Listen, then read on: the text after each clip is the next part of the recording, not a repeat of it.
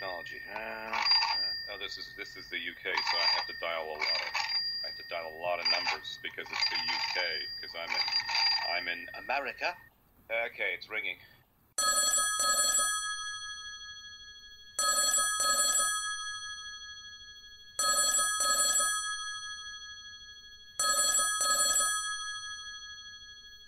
Your call has been forwarded to an automatic voice message system. Matt Horn is not available. At the tone, please record your message. When you have finished recording, you may hang up or press 1 for more options. Matt Horn, David Kaye. I'm calling from Los Angeles, California. You know, David Kaye, the voice of... Yes, excellent. Right. Like it's wrong. So I was wondering where the hell you are. Anyway, give me a call back, man. I'm good to go. Let's do this thing. On the line, we have David Kaye talking to us. From where are you talking to us from, David? I'm talking to you from my studio in Los Angeles, California, in the beautiful neighborhood of Toluca Lake. It's in the valley. We're close to Universal Studios and not too far from Warner Brothers and the famous Warner Brothers Ranch. So we're in the little pocket here. Is it currently locked down? I had a tough time on the first week and a half, I'd say, sleeping, figuring out like anxiety, like all the stuff. Yet again, we are talking about COVID-19. COVID-19, which is obviously the elephant in the room. What's it been like for you with this whole crisis? My concern is we're opening up too soon. They're allowing some states, I guess, like Michigan, I heard this morning, is allowing up to 10 people to get together. I've been ordering groceries, and we've been, very seldom going out. I'm just worried it's all too soon. I think we're in this for a while. I think we just got to be real careful. I'm putting stock and faith in science and our medical community. Someone will find a way. Because the good news is the whole world's working on it, right? There are some good things that happen, that will happen. We don't know what those are yet. But in the process of trying to find a workaround or antivirals or vaccines, they're going to find some other stuff, too, that's going to be, beneficial. I know that there's pockets of good stuff happening out there that we just don't know yet. So, we'll see. The good news is in the voiceover world, we're still kind of cranking away. And that's exciting. We're still doing animation. We're still doing video games. There's a lot of commercials, a lot of projects coming through. So that's good. I'm very, very fortunate to have this studio and working away. Do you think that when this is all over, production companies are going to utilize home studios a lot more? Well, they already are. Here's the thing. I remember saying, hey, my agents, I'd say, I'm going to be going away. We're going to be going somewhere, and I'm not going to be available. And I mean, I've had the studio for years. I've had a studio in my house for years. But now there's sort of no excuse to say, well, I'm going to be in New York next week. Oh, no problem. We'll just do it from your rig, or we'll just do it. Now they're going to know it works. So the good news is they can do it. The bad news is you're going to be even less off the grid. So in order to take a holiday or take a break, it's going to be difficult. We have Memorial Day weekend this weekend, and Monday's a holiday, but I'm not even going to ask my agents to say, hey, I'm not available, because right now it's like 24/7. If you're available, you have to be sort of available, right? I mean, I live very close in this community here. Any of your older listeners might remember Bob Hope or Bing Crosby way back in the 40s. Well, Bing Crosby used to live right behind me like years ago. And this is a company town, so everybody you meet out there is either below the line or above the line. I run into Andy Garcia all the time. Well, not now. I'd stay 6 feet away if I do see. And I was delivering a box. I was setting off one of these buttons. Yes buttons at the post office. And it was creepy to go in the post office because I was wearing a mask. And one guy beside me, we just struck up a conversation. And he works at Warner Brothers, and they've been treating their people pretty well. But there's a ton of people on camera out of work. And so you're going to find that when the things start to come back, instead of like 20 guys or 20 women, doing lighting, you're going to have like 2 people. Instead of like a whole crew, you're going to have, instead of 100 people, there might be 10. That's going to change how things are done. It's going to be more expensive. It's scary, and no one knows, and it's an anxious time. But it's going to be interesting and fascinating to see what comes out of all this. That's my long answer. Are you fully stocked up? That's the funny question. I went shopping this morning, actually, to get a few things. I've developed a bit of a habit. I have these routines now. I'm becoming this, like a Howie Mandel, I'm like a germaphobe. And I have routines. I can't go to bed unless I, shower, then I have to do this, and the brush of teeth, then I do the thing. Then I got to put the mint on my hands and breathe it in. Then I can go to bed. And I put the lip balm on. When I have to go out for groceries, the mask, of course, and I wear the gloves. I come home, clothes off, into the washer, turn the washer on, shower, blah, blah, blah, and then I can relax.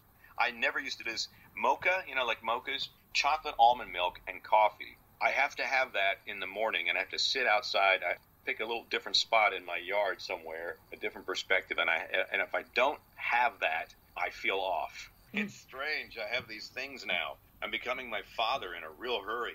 Chocolate, almond milk, and coffee. Trust me, it's really, really good. Obviously, we're here to talk about your career, which is massive. When I looked at it, I thought, where on earth can I start with this? And I thought, let's go back to when Matt was a teen.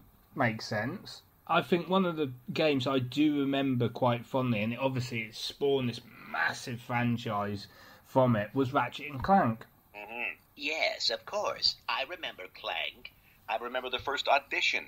I was living in Vancouver, and I had built a studio in the basement. I had a great little space. I was commuting to Los Angeles at that time on a regular basis, like a lot. It was 10 years in airplanes from Vancouver to LA, back and forth. I remember a fax came through. FAX, remember those? My agent said it's a video game. Like video games, I remember growing up with the sound effects were like, body blow, body blow. That was what I remember. And this was more like a cartoon. And there was a paragraph. It's a robot. He has to have a personality. I mean, it was just a couple lines of dialogue, and I'm like, I don't know. So I I don't know what I was recording on at that time, maybe a DAT tape, or I have no idea. But I just started talking like this. Instead of saying can't, I would say cannot. My neck was actually sore after the audition because my head was kind of going back and forth. And I sent it in and forgot all about it. A few weeks later, my agent called and said, hey, good news. So they want to hire you for the role of Clank. Okay, I didn't even remember what the hell it was that I read for, and shit to refresh my memory. And I remember the first few sessions we did at Warner Brothers, like on the studio lot. And so here's this kid, from Canada. We're in the process of emigrating at the time, and I was mostly down here by myself and going back and forth. And you're walking on the studio lot on Warner Brothers, and you're like, oh boy, ain't this something? Look at me, Mom, a star. Oh, hello, Conan O'Brien. Oh, hello, famous movie star. They're all walking around, and it's beautiful over there. And I'm in the studio on this big sound stage, and first time I had an opportunity or the experience of having people inside the booth. They're not behind the glass. There's people behind the glass, the engineer and this other couple people. But there were the directors and the audio voice directors and the game creators are in the room with you. So you're in there, and it was really uncomfortable. And I had to get used to that. But I remember the first session thinking, well, this is a video game? This is cool. And I think, what are we, 18 years now out from that? And I'm really crossing my fingers that I'm sure there'd probably be another game. There's no indication that there wouldn't be. But I'm anxious to get back on it again and do more. But yeah, who'd ever thought? From that little character there. That me and James Arnold Taylor would be still doing it. Well, funny enough, you mentioned him, actually. I was going to mention him just now. And I've met him. I've actually interviewed him. This was like ages ago, like about 10 years ago. Such a great guy. Him and I did a USO tour. We went to the base, to Vandenberg Air Force Base, which is north of Los Angeles here. North of Santa Barbara on the coast. That's where the space program started. That's where they launched some of the rockets. SpaceX went out of there. So we got a chance to tour the base. And James, I spent a whole day with him up there, and just the nicest guy. He gives everybody his time and equal attention, and he's a great dude. I can only think of Ratchet and Clank at the minute as being the duo of gaming, if that makes sense. Uh-huh. There's not many. I mean, Mario and Luigi are all voiced by Charles Martinet, obviously. I can't think of any other gaming duos that are obviously in the title of the game. So, What do you think it is about the two of you that works so well? I'm going to say it's like a marriage, you know. We're both we're both obviously different people. I mean, I'm the tall one, and he's, I don't want to say that. People see us and go, wait a minute, you're Clank? It's a marriage of sorts, and we've been doing it a long time. We're both very, very well aware and thankful that we've been given this opportunity to do something we love and to, be voices on a video game. I mean, my God, that's pretty cool. It's a chemistry, I guess. It just clicks. It just works. And we do a lot of stuff on our own. When we did the movie, actually, it was kind of fun because we got to be in the studio at the same time. Because normally, we're in there separately. So we're playing off the direction of the voice director behind the glass and the writers and creators. And you have to pretend that somebody else is talking to you and give those lines their proper read. It's been so long, we just know, how each other is. As a sort of a franchise itself, why do you think it's so popular? I think the creatures and the characters and the weapons are so cool. I remember going to Insomniac Games, and I went in there, and they have like big giant models of the actual weapons. And I remember, hey, that's the blaster thing, and I picked it up, and it's a big prop, and it's amazing. I mean, I've known those people over there, Ted Price, for a long time. I do have to ask this question. Obviously, you've got no control whatsoever, I know. Where would you like to see the franchise go? I'd love to do a second film. I know the budget wasn't there for the first one, and also there's so much story. My concern about the first one is there's just so much stuff. How do you take all that stuff and put it into one film? One of my favorite characters is Dr. Nefarious, and Armin Shimmerman, of course, he's amazing. I don't know how he doesn't ruin his throat every time he works. As far as the game, I mean, gosh, I don't know. I'd like to be able to put on a headset, like a VR, and be in there with them. Let's go virtual. Let's go inside. Let's hang out with Rachet and Clank. That would be fun. See, the question is there. I obviously have to agree with you. That would be a tremendous achievement if they did. Would you want the player to be this third person watching the two of them, or would you want them to play either Ratchet watching Clank or Clank watching Ratchet? I'd love to be able to sort of, like, if I wanted to be a Lombax or a helper or a plumber or some kind of other character, to play along with them, to help them out, I don't know how to design a game, but that would be kind of fun to help them along. I do have to ask the question, which one's your favourite? Which game? Yeah. The first one was good because it's the first one. I'm looking at it right now. I have a few of the games up there. The old PS3. Is it the PS3? PlayStation 2, the very first Ratchet and Clank. It's the first game I'd ever played all the way through. And I remember I stayed up all night long. Never done that before. I went upstairs and woke my wife up at 6:45 in the morning. Hey, what? I finished it. Finished what? The game. I finished the game. Why are you bothering me at 6:45? What are you talking about? And I was all ecstatic. And I felt like crap all day because I hadn't slept all night. So that was the last time I did that. It's one of those games that's not sort of violent. It's quite cartoonish. Who doesn't like, firing up a super blaster or something? I'm not putting ideas in yours or James's head. Yes, you are. You are so. But have you guys ever considered a Twitch playthrough? Yes, we have, actually. I'd like to do that. But I don't know, people really want to see two old guys on Twitch playing Ratchet and Clank. I don't know.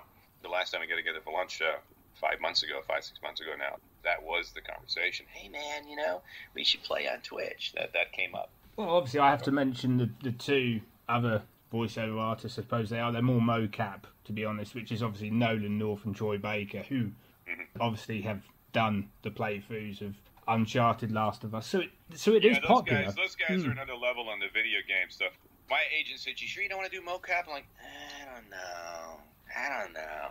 Those guys love it. They just love it. I'm so used to going in and doing my little, Clank and the other few games I've done. And we're doing a Psychonauts 2 is coming out. I can talk about. It's one thing I can talk about that's coming up is the second Psychonauts, and that was a lot of fun to do. See, they play games. I don't play games. I just don't have time. That's not my thing. They're gamers. And I know Phil Lamar. I mean, those guys are gamers, and I just haven't. Like I said, that first Ratchet and Clank game, I think is the only game I've ever played all the way through. I did get close on Resistance, the Resistance series from Insomniac, to finishing those games. That was kind of fun. But what happens to me is I get down this rabbit hole, and all of a sudden 5 hours have gone by, and I'm like, I haven't done anything. I'm open to getting down with the games again, but I'll go down a deep hole and it'll be 6 hours, and that's what I'm concerned about. Nolan North never played Uncharted before, and that took about 12 episodes. Well, see, there you go. Yeah. You know, yeah, it takes time. I mean, you agree with me, right? You gotta invest some time. I'm more afraid of what happens if I start playing games.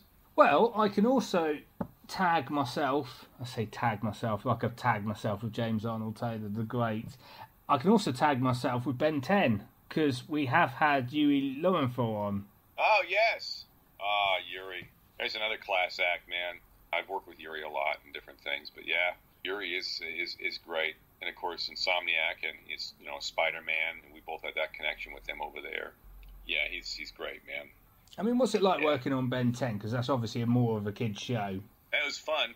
I was brought in on Omniverse, and I always wanted to do an ode to my Uncle Terry, being from Canada. He had the accent, eh? Well, I got to play sock squash there, eh? Kind of got to do the thing. And everybody laughed, and so I was able to, shout out to my uncle. But all the different aliens and things was so much fun, playing Skurd and Frankenstrike. And I'm looking up at my type of toy, but the Kyber toy up there. I really enjoyed playing Kyber the Huntsman on Omniverse. He was that sort of a South African character down in here. Never got too excited. I'll get you, Ben Tennyson. And I loved playing that character. He was so cool. And then, fast forward, Man of Action took over the franchise, and I felt pretty uncomfortable going in because my friend Paul, Eiding, is my Grandpa Max. I mean, I used to watch Ben 10. So they had me read for that. I'm like, is this okay? It's just the nature of the beast. A new team comes in, and I was fortunate to be able to be cast as my first grandfather role, my grandpa role. I was excited and terrified at the same time because it was my first grandpa role. Second, of course, I saw Paul and once said, "Hey man, I'm really sorry," but he knows, and I just wanted to do my best with the role that I was given. But that was real fun, and it's just it's my grandpa role. Man, what the Sam Hill band? Where? How in the world, you kids? It was so fun to play Grandpa Max, and again, hoping for more of those. I think the storyline's still developing too, which is exciting. So I can't tell you anything, but yeah, it's fun. And then, of course, we have to talk about the other massive franchise that obviously you're associated with, which is Transformers. Yes, Transformers. Yes. That's a little button. Excellent. Way back in the olden times, we used to go to conventions. They used to sell those buttons. 94. I was very new to the industry. I'd done G.I. Joe, Exo Squad, and then some other, bunch of anime, and this whole Transformers thing came around. Remember I talked about how Rachet and Clank, I got the audition for that. It was like a paragraph. I grew up on Bugs Bunny and those sort of weird cartoons, Tex Avery and strange stuff. So I wasn't really aware. And so the character breakdown, it was like a big Bible of characters, dialogue, relationships. There's like a stack of papers. I don't even remember the first read. Just somehow I got a call back. And I remember the call back thinking, man, I don't know what to do. They wanted me to read for both Optimus and Megatron, and all the people behind the glass and all the meerkats, they're looking around. So I'm sitting in there waiting to go in. I go, I don't know. Sort of the last minute, I tell this story all the time. Sean Connery and Anthony Hopkins. What if I combine those two with a lizard? Like, how would that sound? And I remember going in and being nervous and, hey everyone, hi, hey, good to see you guys, hi. It's okay. Let's give it a shot. Just give it a run through. So I started with the dialogue, and I just started talking. It was like a Sean Connery lisp. Anthony Hopkins, very Shakespearean, and I put this voice on, and I sort of developed a bit of a lisp, lizard type thing. And of course, as the show gets going, you kind of fall into the role. It became this very Shakespearean in here, in the throat. Yes, excellent. And that's what they cast me as. I remember reading for Optimus, but I don't even remember what I did for it. It might have been close to the Optimus Prime I did in animated. It was more of my normal voice. In that series in 2007, I still hear the first 4 or 5 episodes. I'm like, oh, it's not. And then I kind of dropped into it where it's mostly my voice, just Bumblebee. We have to find Megatron.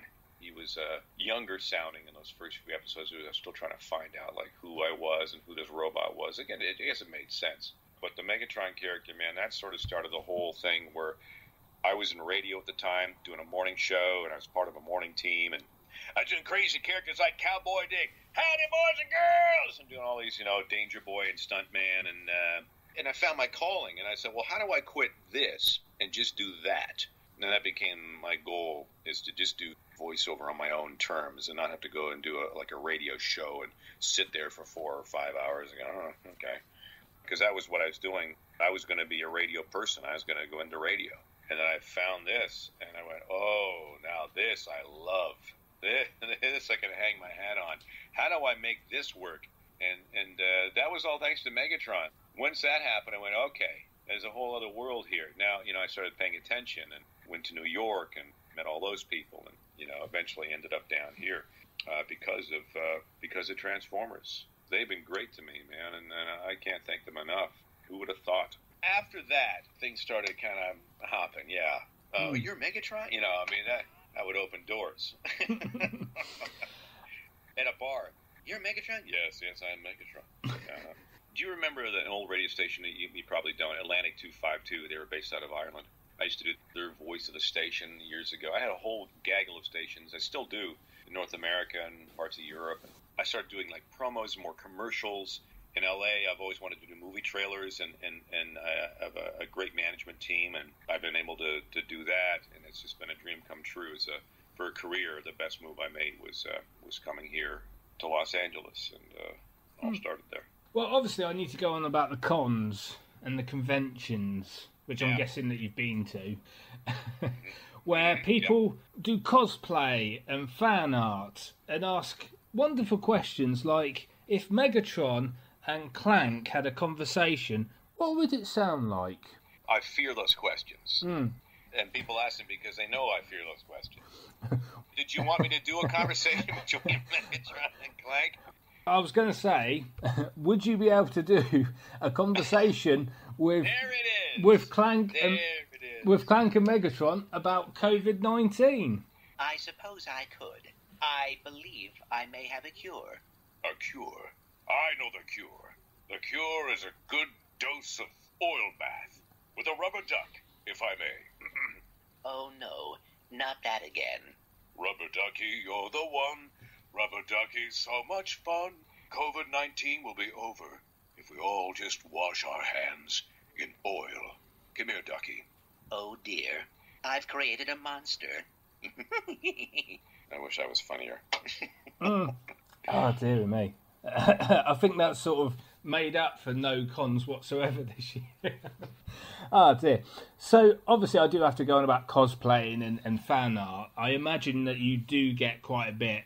What kind of fan art have you had so far, and cosplaying of your characters? I still have 12 rubber ducks stashed away. One is in my studio, and I'm looking at it right now. I put one on the shelf. Some of the drawings are amazing. Some of these people should be in the industry working, some of the stuff I get. I was in Seattle last year, and this boy and his mom came. He's autistic and a wonderful kid, and he throws his energy and time into these pieces of art, all to do with pop culture and Transformers, and I was blown away by how good this stuff was. And there's these little beads. I'm looking at an Optimus, a Transformers animated character. It's those beads, you iron together. They're like little colored beads. They're kind of flat with little holes in it. And this person did an amazing Optimus Prime. Obviously, you go to cons, and the number one question that people ask you is, what advice would you give to anyone wanting to get into the industry? Wow. That always makes me speechless sometimes, because it seems to change every so often. Right now, you've got out-of-work people in the industry that are not in voiceover thinking, hey, maybe I could try voiceover. So now it's even more crowded. See, the thing is, when I asked that question way back, there were people willing to give me some information. There's no roadmap. There's no magic, potion or whatever. There's no one right thing. You have to really want to do it. I noticed when I started working and coming to Los Angeles that your audition has to be good enough to go to air. It's having the right representation, and getting the representation, of course, that's a catch-22, is you have to have a demo or you have to know what you're doing. I'd say, improv and theater training and all that sort of stuff. Being able to be as natural as you can behind the microphone and using your own voice will get you the gig. Because no matter what voice you do, if you're doing a voice other than your own, that voice has to have a soul and a character and a heart. It has to be real. If you're doing this guy, he's got to have a heart and a soul. He's got to be a real person. He has to have feelings. He's got to be able to cry and laugh. He has to have a life story, just like you have a life story. I suggest reading a ton, and just, of course, when we could travel, I would always say travel as much as you can. Like, oh boy, well, that's a weird thing to say right now. I was going to ask you, are there any roles that you haven't done yet that you would like to do? Star Wars! But that's too late now. Well, maybe not, because they're doing, oh my God, The Mandalorian. Have you seen that? Oh, so good. Oh, so good. It was my first love when I was a kid, went to the movie theater to see those, the first ones. And fast forward, I worked with Mark Hamill, a bunch of times. So working with Mark was a lot of fun. I worked with him in Avengers Assemble, and some of that stuff with Marvel. I digress, because one of my favorite things was to work with Stan Lee and Mark Hamill on the same day in the same room. That was incredible. That was a dream come true. So my love for Star Wars goes way back. I don't care if they make a crappy movie. I'm still watching. I'll still love it. I don't care what anybody says. I don't pay attention to it. It's just, Star Wars. Just to be a character involved in that would be so cool. Yeah. I mean, I was going to ask, you mentioned about Marvel and the fact that you've done various Marvel projects. Is Jarvis, you do the computer Jarvis. Yes. How on earth are you not the voice actor doing Jarvis in the films? I don't get that. I was a much bigger fan of his. I'm not as good as he is. I was just, yes, sir, right away, sir. Incoming, sir. And of course, he becomes Vision. And that was just so much fun. I like doing Baron von Zemo. He died a glorious death. Or did he? I met Stan. He goes, "What do you do on the show?" And I said, "Well, right now I'm Jarvis, and I, Vision. I play Baron von Zemo." He goes, "Oh, give me a bit of Baron von Zemo. What's he sound like?"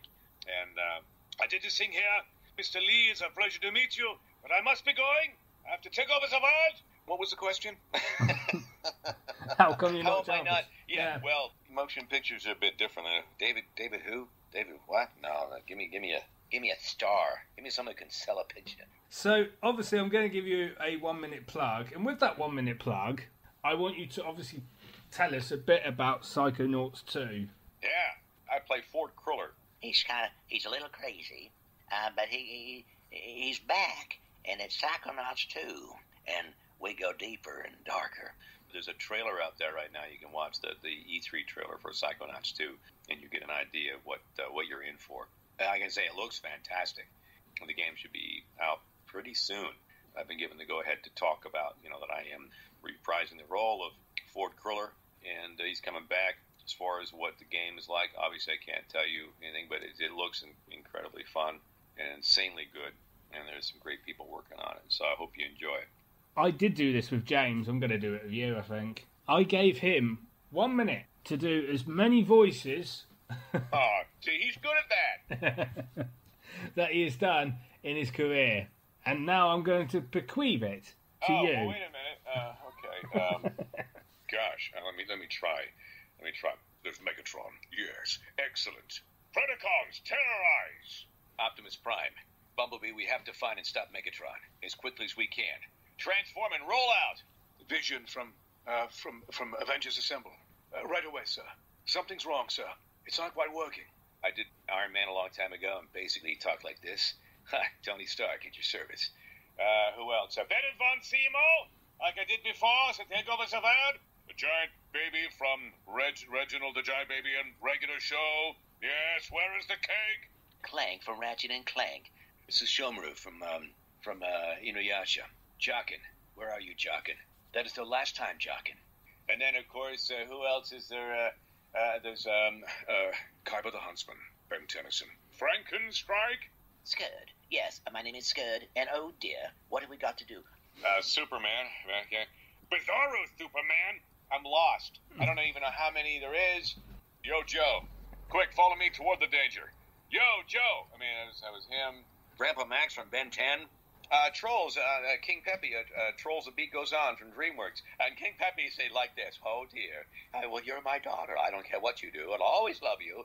Oh, James is so good. I just realized that just how good he is and how mediocre I am. Well, I saved the best question for you, which is saved for all people who are actors and voiceover artists from Canada. Yeah. Oh! Yeah. Which is the best Canadian city, Vancouver or Toronto? Neither of those. Kelowna, British Columbia, has my heart.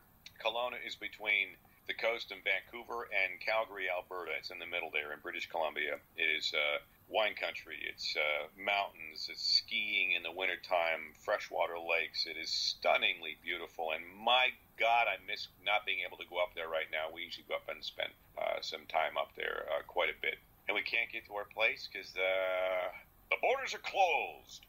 First thing we're going to do is when we're able to, and when I feel safe, is not fly. We're going to take the Tesla. We're going to drive from here, and we're going to go all the way up through Northern California wine country. We're going to hit Oregon wine country and Washington, and we're going to cross the border up into Canada near a place called Soyuz, which is this is a border between Washington State and British Columbia. And we're going to spend some quality time up there when we're able to. That's the first thing we're going to do. I don't know when that is.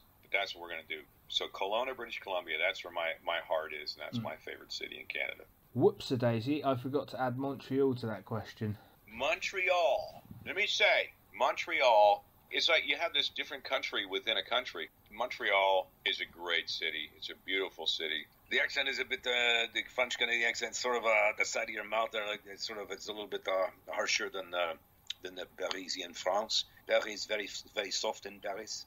Canada's sexiest city is Montreal, and the province, La Belle Province. They're having a tough time right now there with COVID.